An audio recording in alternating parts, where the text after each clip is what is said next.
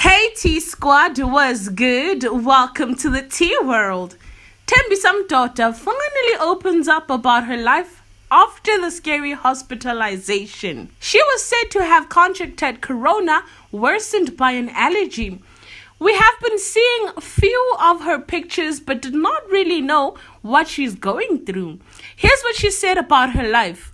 We don't speak enough about the mental and emotional trauma of COVID-19 and long COVID. The days can be so different. If you can, please seek therapy, she said. Unfortunately, she had to deal with the trauma, the after effects and headaches that are worsened by the day. Here's what this fan said about her experience. Long COVID. One day I am fine. The next day I am sick as a dog. Meds all over my house because it is never one thing. Don't even take sick leave no more.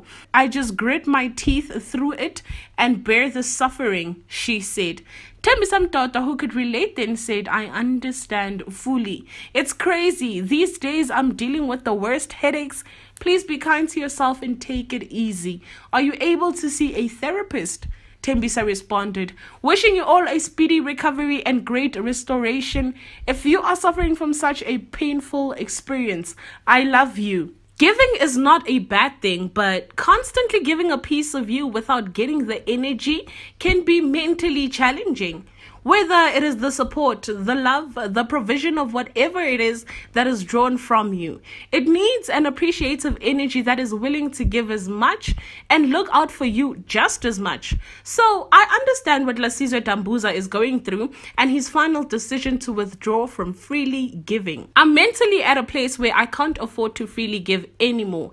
Meaning if I love you, I need for you to love me back. If I care about you, I need for you to care about me too. If I sacrifice for you, I need sacrifices in return. If I protect you, I need to be protected as well. My mental capacity won't allow me to keep pouring from an empty cup. I can't afford to accept one-sided love and energy anymore. We all deserve to be poured into as we pour into others, he said. Sometimes be selfish from a happy place in order to make you happy over everything. Sometimes you have to pour into cups that are filling yours, because the more empty you feel, the more it messes with your energy towards everything else. And that's it for now. Do remember to leave your comments in the comment section down below. And for more tea, do stay tuned as we gonna keep on spilling. Remember, the tea world loves you.